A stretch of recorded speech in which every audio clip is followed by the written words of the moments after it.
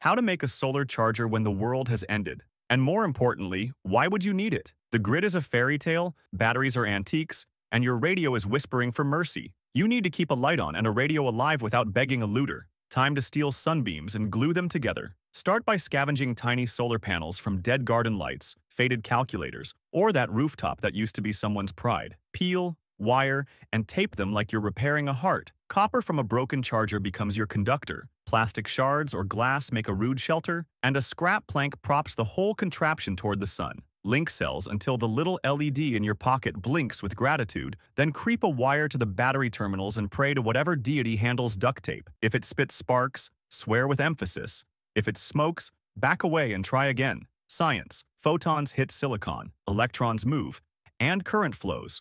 More cells in series, more voltage, more parallel, longer life. Result, junk becomes steady charge. If the battery wakes up, congrats. You macgyvered daylight into electricity. Welcome to survival, now with less whining.